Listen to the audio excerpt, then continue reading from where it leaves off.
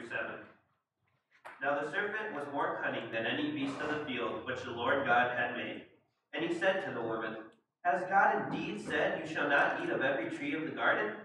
And the woman said to the serpent, We may eat of the fruit of the trees of the garden, but of the fruit of the tree that which is in the midst of the garden, God has said, You shall not eat from it, nor shall you touch it, lest you die. Then the serpent said to the woman, You will surely not die, for God knows that in the day you eat of it, your eyes will be opened, and you will be like God, knowing good and evil. So when the woman saw that the tree was good for food, that it was pleasant to the eyes, and tree desirable to make one wise, she took of its fruit and ate. She also gave to her husband with her, and he ate. Then the eyes of both of them were opened, and they knew that they were naked, and they sewed fig leaves together, and made themselves coverings. Please be seated.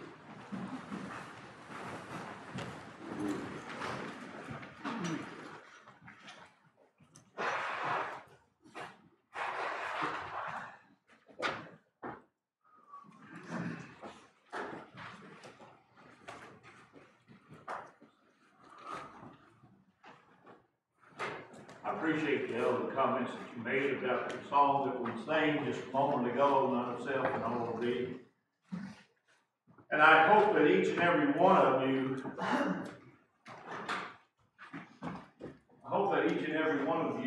we started, right?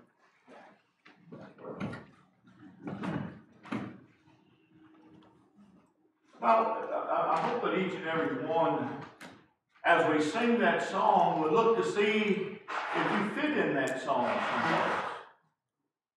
That if you were filled with pride and you are self-willed to the point that you are not willing or even interested in doing God's will, God's way, doing things God's way. Are you making progress to the point of where you can honestly think of self that I am giving my God everything? I'm giving my all. I'm following after Jesus to the very best of my ability. And the reason why I asked Dale to lead that song is because it fits very well within the lesson that I want to present this morning. I want us to go back to the passage that was read by Brother Xander just a moment ago. And you'll notice that the only part that I want to focus on is the first 3 verses. Now the serpent was more crafty than any beast of the field which the Lord God has made.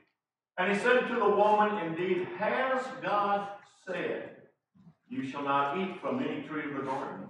The woman said to the serpent, From the fruit of the trees of the garden we may eat, but from the fruit of the tree which is in the middle of the garden, God has said, You shall not eat from it or touch it, or you will die. It's interesting, those 3 times, that has to do with what was said. Satan comes and he questions and he challenges Eve in regard to God's directive, in regard to what God had said in regard to the trees that were in the garden and which ones were good for food and which one was, the only thing that it did was present death. And so he asked Eve, Has God said? And Eve replies, Well, God has said this. And she repeated exactly what God said in regard to the fact that not only were they to not eat of it, but they were not even to touch it. And she said to the serpent, God has said. In other words, you're challenging me in regard to my knowledge and understanding of what God's will is. I'm telling you that I know, because he said it, he made it plain, and there's no reason for me to question what he said. At that time, I like to think of it in this regard. At that time, Eve was looking at the tree of the knowledge of good and evil through God's eyes and seeing that it was something that was to be completely avoided. Now, as we would read the rest of the account, we understand and learn how that through his deception, Satan got Eve to look through his eyes at the tree of the knowledge of good and evil. that it was one that was good for food and a delight to the eyes and to make one wise. And now all of a sudden, what God had said seemed to be fading away, just like the rest of those verses there are lighter than the first three. In our gospel meeting, we'll get to in just a moment. And Tom, I agree with you. This was such an excellent winter lectureship. 6 lessons that were all connected, and 6 lessons that challenged us and informed us in regard to what it means to be a Christian, how important it is to be a Christian, and to encourage anyone who is not a Christian to become one, and to recognize the urgency of becoming a Christian. If you find that you are accountable to God, you're aware of the fact that you have sinned against God, and that you need your sins to be washed away, then, as Brother Jeremy pointed out, in practically every single one of the 6 sermons, if you understand your need to be baptized into Christ, why haven't you done it, and why are you delaying? We read in 2 Timothy 2, verse 15, that we are to show ourselves, to study to show ourselves unto God, a workman that needs not to be ashamed, accurately handling the Word of God, or handling accurately the Word of God. And there's a number of thoughts in regard to what that means, to handle accurately God's Word. Some would say that it has to do with recognizing that we're not to add to or take away from God's Word. Well, that's true. That's part of handling accurately God's Word. Some might think that it is a matter of recognizing the difference between the Old Testament and the New Testament, and that the Old Testament was nailed to the cross, the law of Moses was nailed to the cross and taken out of the way, and we're under a new covenant, the covenant of Christ, the law of Christ, according to Galatians. And that would certainly be a good understanding of what it means to handle accurately God's Word. I want us to think in terms of handling accurately God's Word in a different way. During our gospel meeting, and you're going to learn that I have several quotes that Brother Jeremy Jones gave us in the sermons that he preached. It's kind of an interesting thing. Our focus for the entire congregation this year is to abound in the work of the Lord. And isn't it interesting that Brother Jeremy actually referred to 1 Corinthians chapter 15, verse 58 during his presentation. And I heard a number of people comment to him that the lessons that he was presenting fit so perfectly with the things that we're studying in our Bible classes right now. And it's fantastic that he made such comments that did fit so well. And one of the comments that he said is, let the Word do its work. And I think that that is a good rendering of what it means handling accurately God's Word. That we are to be students of God's Word. Study to show yourself approved unto God. Study to show God that you know what His Word has to say. That it's so important to you that you are a daily student of His Word. That you're not going to go to bed until you have found time to get into His Word and to look and see the wonderful things that are found there. Let the Word do its work. That's just 6 words. Now, you know me, I'm kind of verbose at times, or maybe all the time. But I came up in one of the devotions a couple of weeks ago, and the discussion that we were having, and I made a statement. And as soon as I made the statement, I said, you know what, I think that'd make a good sermon. And so over 2 weeks ago, I developed this sermon that I want to present tonight, and it's interesting how well it fits with the lectureship that we had, and our emphasis for this year in regard to abounding in the work of the Lord. My statement was, if you want God's Word to do what it is supposed to do, you must let God's Word do what it's supposed to do. In other words, if you're going to say, I want to be a disciple of Christ, or I am a disciple of Christ, the word disciple is a learner or a follower of someone. If you're going to be a learner or a follower of Jesus Christ, then you need to let God's Word do what it's supposed to do in your life. But you are the one that has control over that. We have to let God's Word do what it's supposed to do. That must be the reason why Jesus would say, if you love me, keep my commandments. If you love me, then do what I tell you that you need to do. If you want God's Word to do what it's supposed to do, you must let God's Word do what it's supposed to do. And one of the things that God's Word is supposed to do is it defines sin for us. Romans chapter 7 and verse 7, Paul wrote, for what shall we say then? Is the law sin? May it never be. On the contrary, I would not have come to know sin except through the law. You know, it is true that moral law has been in place from the beginning of creation.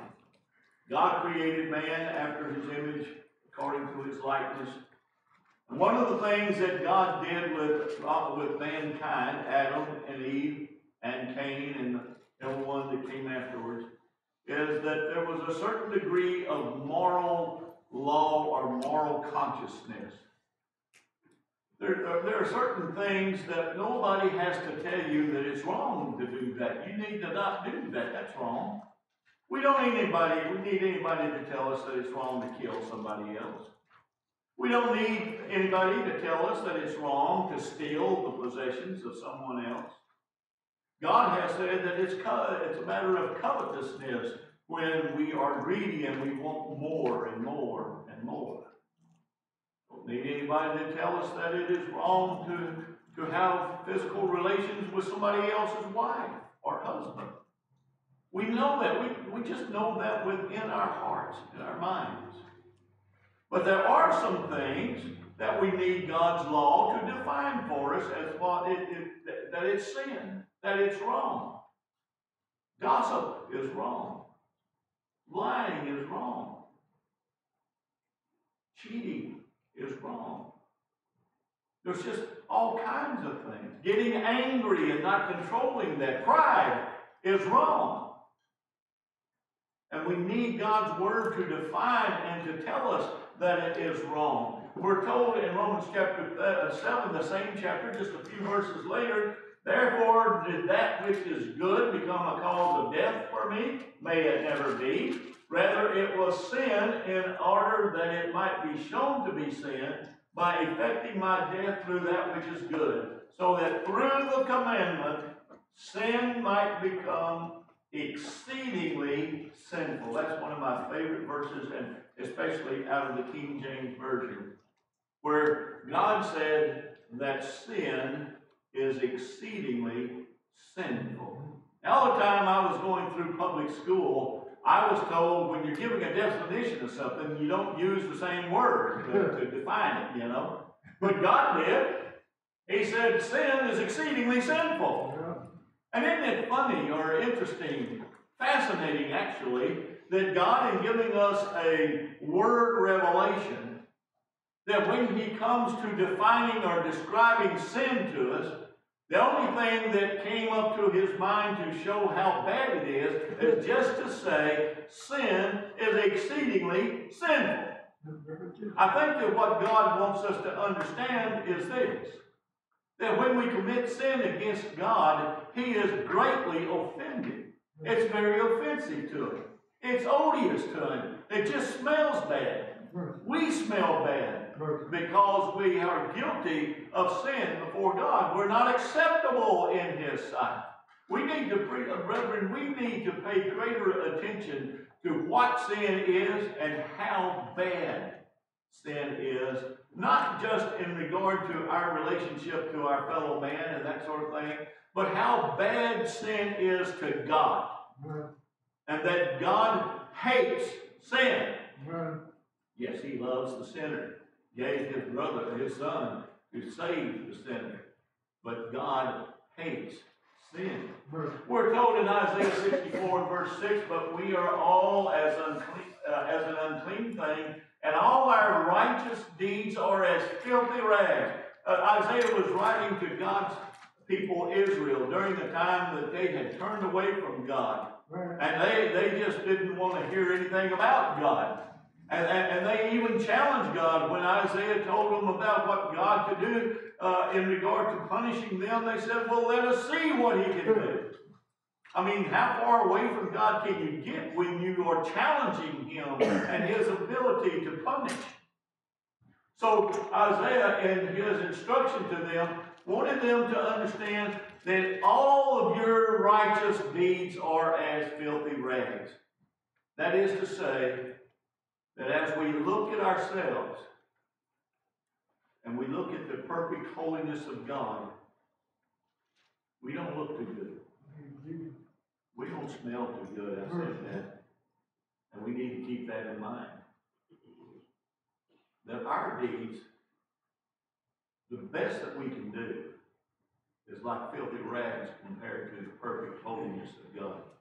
Think for just a moment, perhaps the one person that you've ever met even. You don't necessarily have to know them all that well other than you understand and recognize that that's a godly person right there. Who is the most godly person that you've ever met in your life?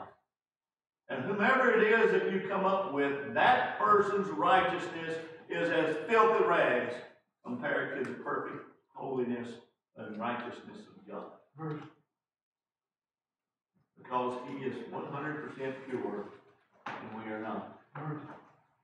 Not even the best of us has a heart anywhere close to the purity that would be needed to live with God in eternity. That is why Jesus' message of repentance was rejected by the religious folks who should have been the first to welcome him. That was a statement in one of the devotions that we had a couple of weeks ago. It was entitled, Do We Deny the Lord's Diagnosis? We are not fit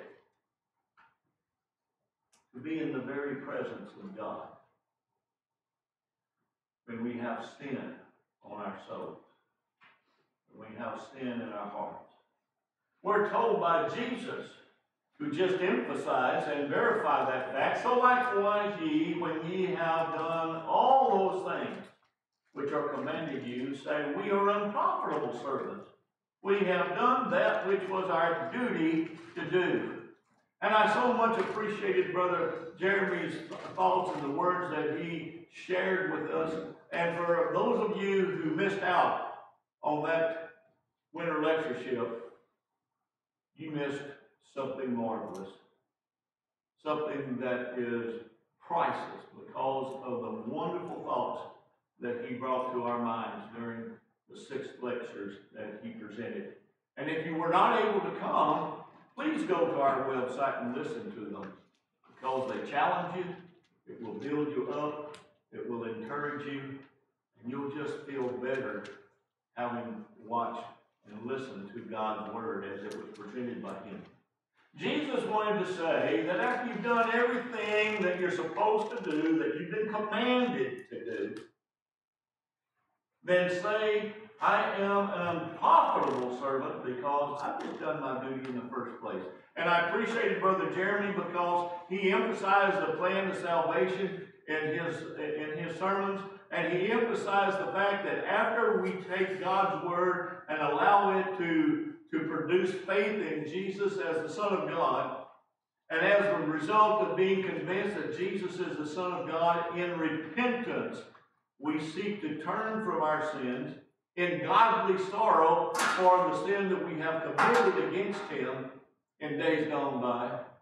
And it produces a willingness for us to make a confession of our faith that he is the Son of God, and then be baptized, put to death, and buried with Christ into his death, so that we can rise up like Christ was raised from the dead. We can rise up from the dead. Have you ever thought about that? Yeah. We rise up from the dead of putting our old man of sin away, and we are are to walk in newness of life. Amen. But brethren, do not miss this one fact, that after you've done that, according to Jesus in Luke chapter 17 and verse 10, you're still an unprofitable servant. In other words, you have not done anything to improve the fact that you're a sinner. It takes the grace of God. We are saved by the grace of God. Our obedience, to be sure, just like Brother Jeremy emphasized. But our obedience short of the grace of God does not accomplish us salvation and a heavenly home. And so we need to recognize that if we want God's Word to do what it's supposed to do, we have to let it do that. Romans chapter 3, verse 23, and chapter 6, verse 23, we're familiar with. All have sinned and come short of the glory of God. The wages of sin is death. The free gift of God is salvation in the Lord Jesus Christ. Secondly, if we want the Word of God to do what it's supposed to do, the Word of God has been given, so we will humble ourselves before Him. Brethren, please listen carefully to this. We have to humble ourselves before God if God's Word can have the effect upon us that it's supposed to. Humble yourselves in the presence of the Lord, and He will exalt you. There is a way that seems right to a man, but its end is the way of death. You know, we just, somehow or another, we've got the idea that we just know anything and everything. We're so proud of ourselves and our accomplishment. But God has told us, you know, there's a way that seems right to you, but if you just pay close attention, it doesn't do anything but end up in your spiritual death. It's not going to profit you anything in regard to your soul's eternal destiny. Whoops. I know, O Lord, that a man's way is not in himself, nor is it in a man who walks to direct his own steps.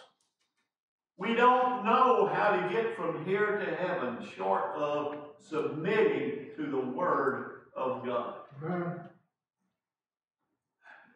Artificial intelligence, I think, can be a marvelous thing. But even those who are part of developing AI are saying it's getting to be real dangerous what that stuff can do. And just like in the movie 2001 Space Odyssey, concerning how we need to pull the plug before it gets out to a point to where we can't undo what we've done. Because we cannot, of our own way, get to heaven. Right. Brethren, that's the only thing that counts, is to get to heaven. Amen. So God says about His Word that it's a lamp to our feet and a light to our path. And boy, ladies and gentlemen, brethren, hold this thing as the greatest treasure you have on the face of this earth. Amen. Because this is the thing that gives us direction and illuminates our way to God. Right. There are 6 things which the Lord hates. Get this. There are 6 things that the Lord hates. Yes, 7 are an abomination to Him, and the very first thing that He mentions is a proud look. Do not miss what that verse of Scripture says. It says God hates pride. And the reason why God hates pride is because our pride prevents us to letting God's Word do what it's supposed to do. We somehow or another got the idea that we know better than God sometimes. We sometimes get the idea that we are superior to others because of our education or whatever, and that we have all the answers, and just ask me and I can tell you what the answer is. God's wisdom is so far above us.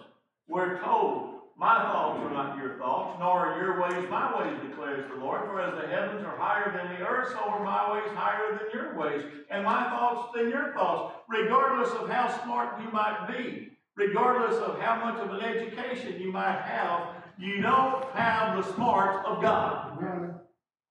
You need to listen to God. Absolutely. And walk in the Word of God, because it's the only way to get to heaven. We have to allow God's Word to make us what God expects of us. I think that sometimes we don't really think about the fact that God has expectations of us. I gave my son to die for you. I expect something in return. And he has a right to expect certain things in return because he made the ultimate sacrifice for us to take away our sins. We're told in 2 Timothy 3, verses 16 and 17, all Scripture is given by inspiration of God and is profitable for doctrine, for correction, for instruction in righteousness, that the man of God may be perfect or complete, thoroughly furnished unto all good works. And we just do the best we can to eliminate the idea that we're supposed to be perfect in the sight of God. Therefore, you are to be perfect as my heavenly Father is perfect. Isn't it interesting that Brother Jones in our winter lectureship said the Word can make us whole. And the reason why we need to pay attention to what Brother Jones had to say is because God said, be holy, for I am holy. Now, I want you to pay attention to what Jesus said and what God has said. Jesus said we are to be perfect, even as our Heavenly Father is perfect. And we are to be holy, God said, because I'm holy. Brethren, look at those two words, those two little bitty two-letter words, be. You are to be. That is to say that God is telling us, I'm not making a suggestion. I'm not telling you to do the best you can. I'm not telling you that, just keep striving, just keep going, keep pressing on, do the very best that you possibly can. He is telling us to be holy and to be perfect. And you know what? We can be. We can be in the sight of God. Abraham is held up as the ultimate example of faith. And we read in regard to Abraham that his faith was considered righteousness, and his faith was credited to him as righteousness before God. That word righteousness, what's that all about? Being right. Being absolutely right in the sight of God. If we can be right in the sight of God, can we not be perfect in the sight of God? Doing what He tells us? Oh, I know. Nobody's perfect. No, I understand that. And I understand that we stumble and fall. Quit leaving God's grace out of the equation. Our faith is reckoned unto us as righteousness, being right in the sight of God. And everything that we leave out as we are striving to obey God, God fixes that with His grace. Because we don't get to heaven without God's grace. Lastly, this morning, God's Word was given either to condemn us or convict us.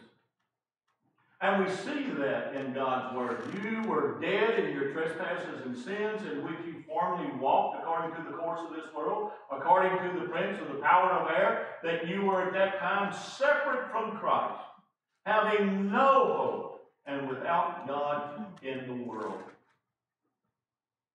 A person that's in that condition is truly condemned, is absolutely condemned.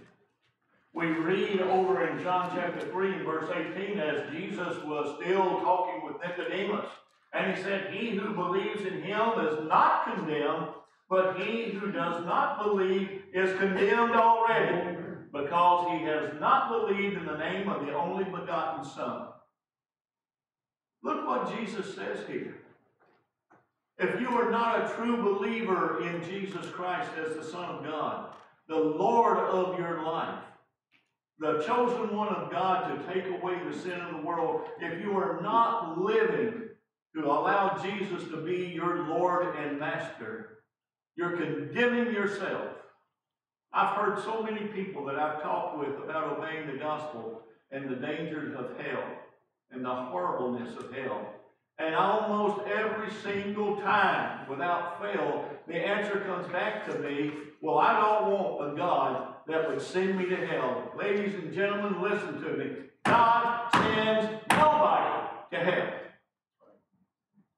You send yourself to hell because of your disobedience and for your lack of faith in Jesus Christ that leads you into repentance and baptism for the remission of your sins. And so these two verses guide us to the fact that the Word of God condemns those who refuse to believe and obey. But let's talk about this convicting us business.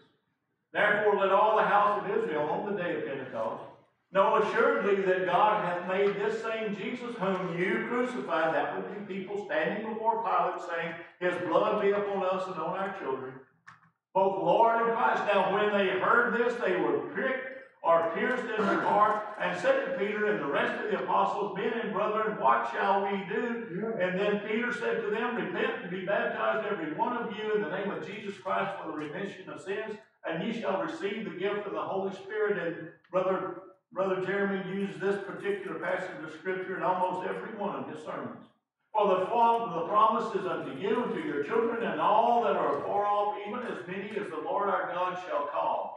That's talking about you and me here today. If you are a Christian, it's because you've answered God's call. If you are not a Christian, it's because you have not answered God's call unto repentance and baptism.